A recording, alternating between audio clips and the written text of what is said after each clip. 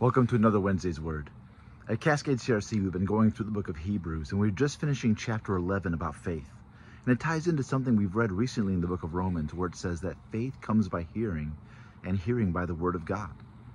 And so if you're worried about your faith and you want your faith to be stronger, maybe you're going through a time of challenge right now, or you just really don't understand the political situation. I've talked to more people over the past few weeks since the assassination attempt of Donald Trump that are just feeling like their faith is shaken, not just because of a political figure, but just seeing how fragile the peace that we live in really is. Maybe they're just seeing through that for the first time, or just one more time, and they're just weary.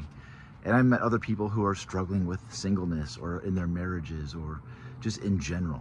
So many people are wondering, is my faith strong enough to get me through this? Well, here's what you can do.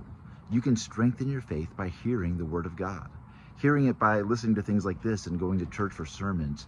Hearing it by opening it yourself and letting your soul soak deeply into it.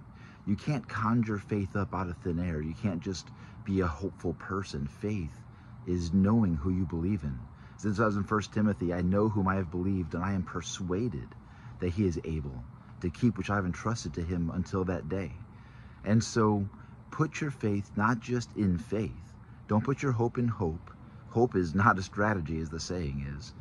God is a strategy. And so you put your faith, you put your hope in God. And that's what's going to get us through whatever challenges come. And I can't tell you what's going to come in the next days, months, minutes, or years even. But I can tell you that God will be there. And that he is rock solid. And so strengthen your faith.